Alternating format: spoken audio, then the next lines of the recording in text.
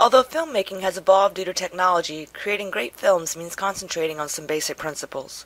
Such principles include lighting, motion, sound, and so forth. In the same way, course design has evolved due to technology, but basic principles still apply to craft exceptional learning experiences. This brief presentation will provide you with 5 takes or areas of concentration to design for an online course, places where you can stop and consider your design mechanisms and decisions. The presentation is based on the article by Elizabeth St. Germain in 2011 titled 5 Common Pitfalls of Online Course Design and is presented here by Ashford University professor Lisa Marie Johnson.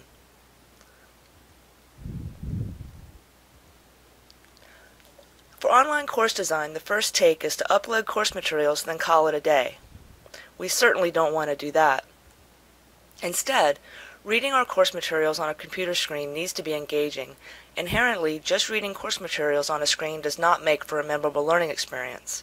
It's important to step back and take a fresh view at our content in the larger context of the World Wide Web. And it's important to think about how we can craft or revise materials to leverage web resources and technologies, everything from fonts to motion, as well as certain features. For example, with biological science courses, we might revise a handout on a tedious procedure into a colorful animated slideshow. Or for a social science course, we might bring in a place's context to life through links to historic sites or a contemporary Google Street View. The point is to use our imagination to leverage the capabilities afforded by the web. Next, letting the learning management system drive our thinking.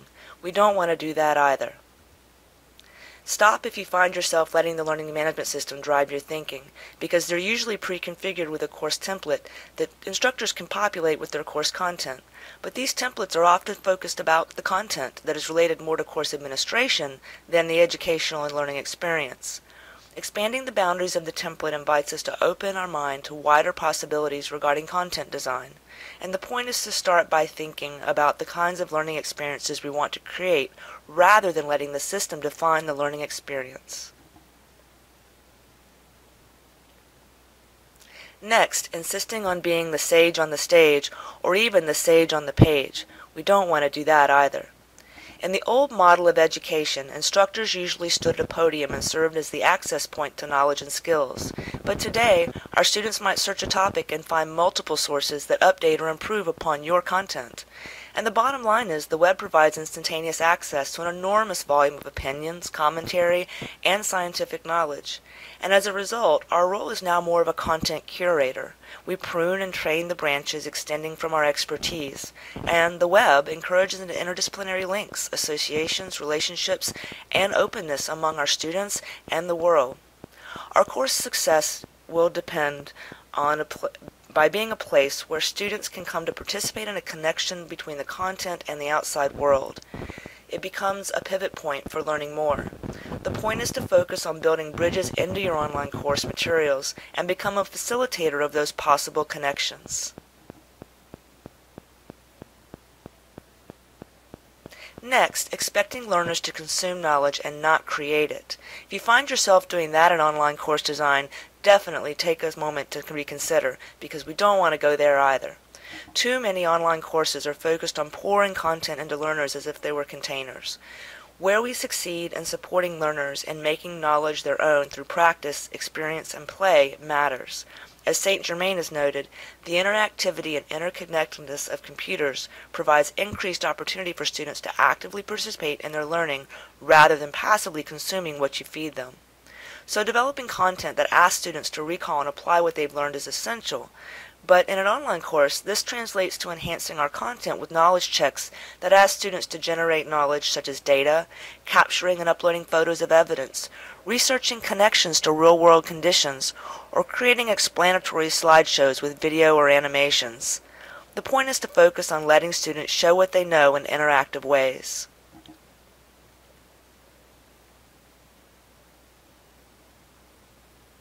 Next, ignoring the way learners learn with and from each other. We certainly don't want to do that either. We want to embrace mistakes, ideas, and input. Because in online courses, we often create conditions for two-way dialogue between each student and the instructor, and courses sometimes avoid opportunities for learners to engage with one another and learn from each other's mistakes, ideas, and input. To overcome this, we might create wiki spaces or other spaces for groups of students to work together, or we might, as St. Germain suggests, include assignments that require students to share ideas and resources, present topics to each other, and critique each other's work. The point is to use online communication tools and collaborative spaces to encourage class-wide support and learning. So what have we learned? We've learned a few things today about where you should stop and reconsider when you are designing an online course. You can use your imagination to leverage the capabilities afforded by the web. You can also think about the learning experiences rather than the learning management system. You can build bridges into your online course materials and become a facilitator of connections. And you can also support learner construction of knowledge through practice, experience, and play.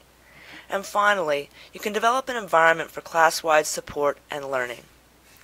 We hope you've enjoyed this brief presentation on 5 areas to stop and take a moment for consideration when you're designing an online course.